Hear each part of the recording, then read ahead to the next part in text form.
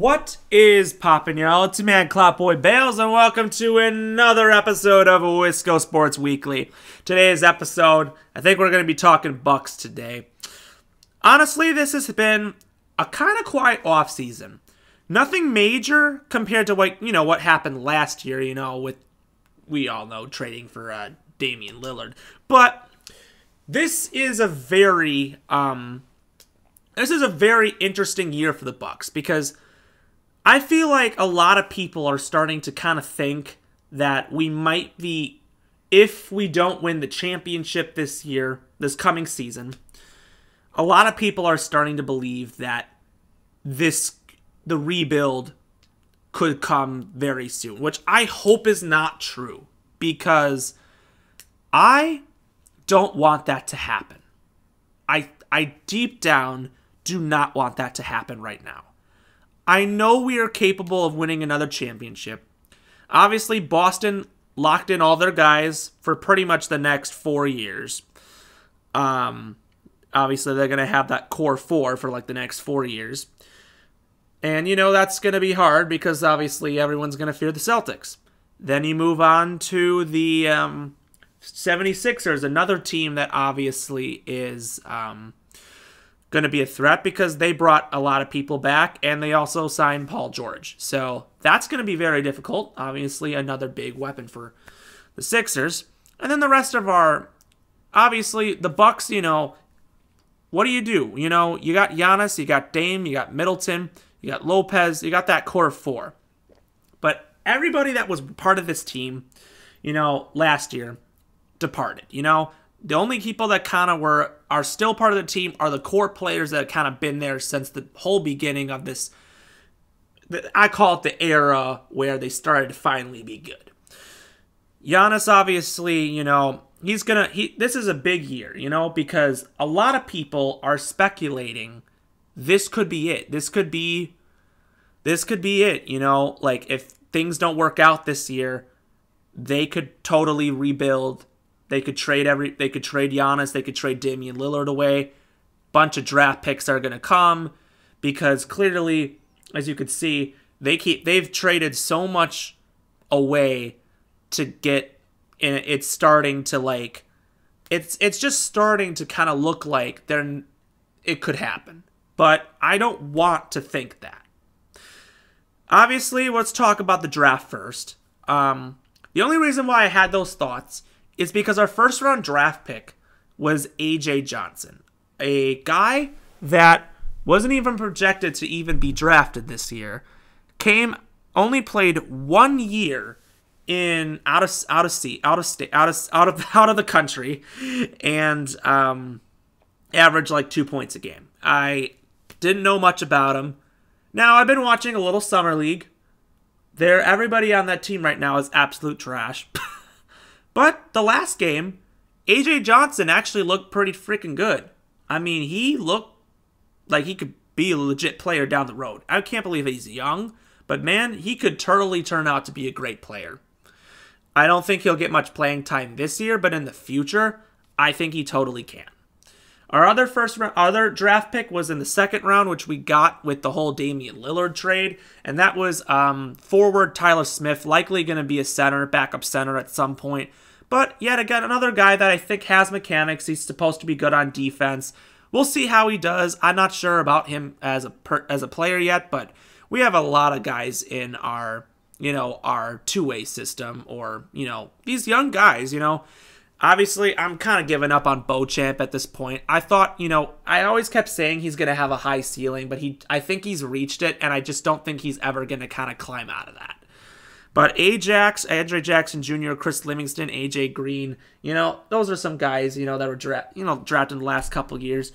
I really want them to kind of get some more playing time next year. I kind of really hope that we implement these guys because I know Doc Rivers is not for playing younger type players. He always kind of prefers veterans over those. But I really want him to really implement, because like AJ Green can just knock down some shots. And Ajax really got some minutes in the postseason, and he really showed that he could ball. And that's definitely something, I want to hopefully see in the future. Those younger guys contributing. Obviously, we need some peak guys that obviously can play defense. You know you're starting four. You know, you need, obviously, the shooting guard spot is obviously open. Obviously, they needed a backup point guard but most importantly, a guard that plays defense and also a two-way player that's more of like a 3-and-D type player. The guys that obviously we lost, most importantly, we lost 3 guys in free agency. Malik Beasley, Patrick Beverley, and Jay Crowder. First, obviously, we addressed the backup point guard situation. Obviously, they started Beverley, and then they had him come off the bench at certain times this season.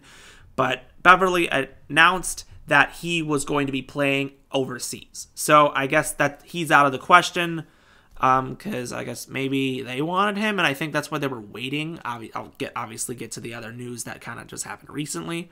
But they went after Delon Wright. They finally signed Delon Wright, somebody that I've been hoping the Bucks go after for the longest time. He was the #1 person on my list last year because I was like, we need a backup point guard that can play defense, or maybe he could start.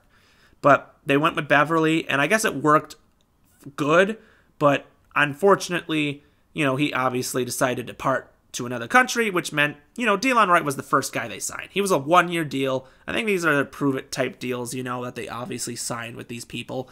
But this is smart. I mean, Delon Wright can play defense. He really showed up when he was with Miami Heat. He obviously started the season with the Washington Wizards, got traded to the Heat.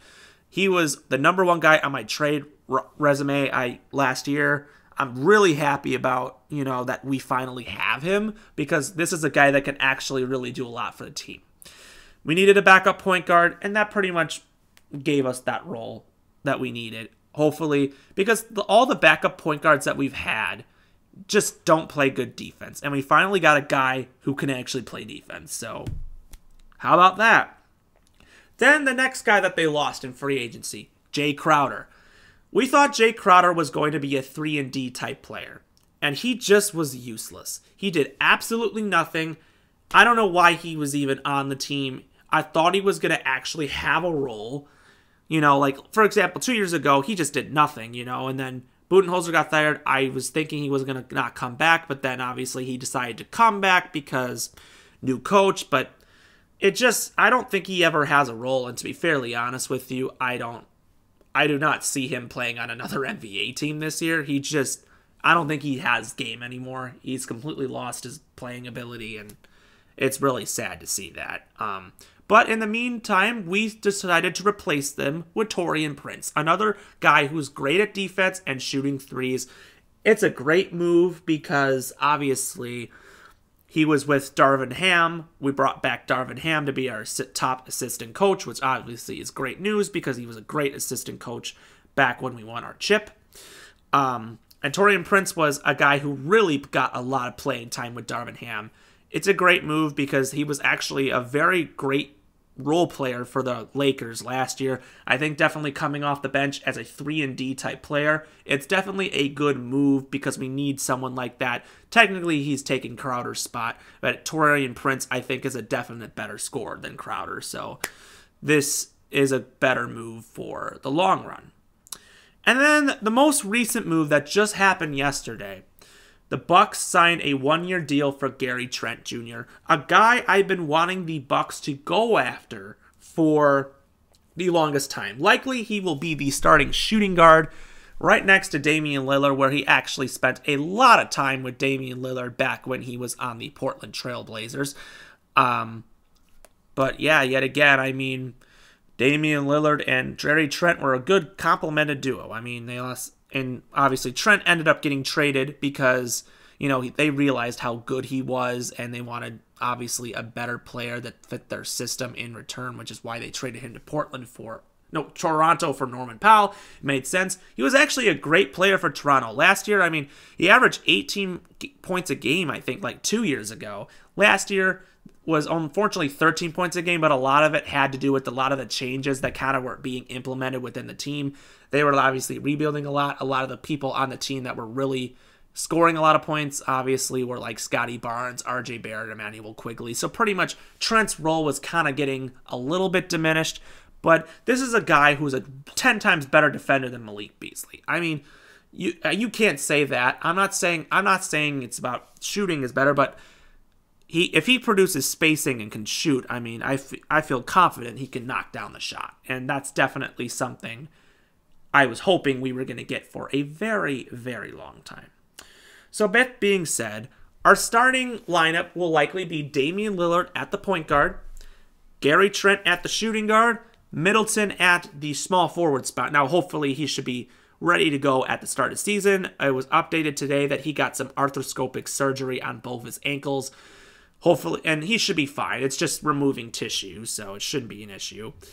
And Giannis at the point guard, and Giannis at the power forward, and Brook at the center spot. Obviously, Connaughton and Portis, obviously, still with the team, will be obviously coming off the bench along with Prince, Wright, and maybe some of those younger guys like Ajax or AJ Green or Beauchamp, or maybe some of the rookies. You never know what'll happen. But I think that is it for when it comes to signing free agents. There's not really many big other names available. I don't think they really have enough room for those spots.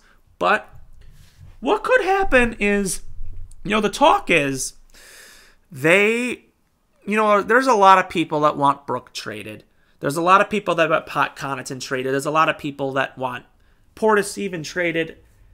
And I think, they're thinking, if we trade these guys, we could get a superstar out of it. And as much as I want to say they could do that, it could be a huge risk, because when they traded for Damian Lillard, the chemistry wasn't there yet. They lost Drew Holiday, who had the best chemistry with Giannis. Damian Lillard and Giannis still didn't have his best chemistry. Now, I think they're going to definitely work on that this offseason, and definitely I think they're going to be a lot better, because look at what happened with the Dallas Mavericks. They traded for Kyrie Irving to match up with Luka Doncic, and the chemistry was terrible, and they missed out on the playoffs because of it. And then the following year, they make the NBA Finals. I think a very similar thing is going to happen with the Bucks. I think the chemistry's there. They got the defensive juggernauts. My guarantee is that they make a trade at the trade deadline to get a good name player that can help them win. But let's be fair. We don't know what's going to happen, because no one had any idea they were trading for Lillard. And, I hope for the best. But anything can happen. If there are more updates or anything that crazily happens, obviously I'll make a video on it. But in the meantime, if you like what you see, subscribe below, comment with your thoughts. And as always, go Bucks. We will see you next time.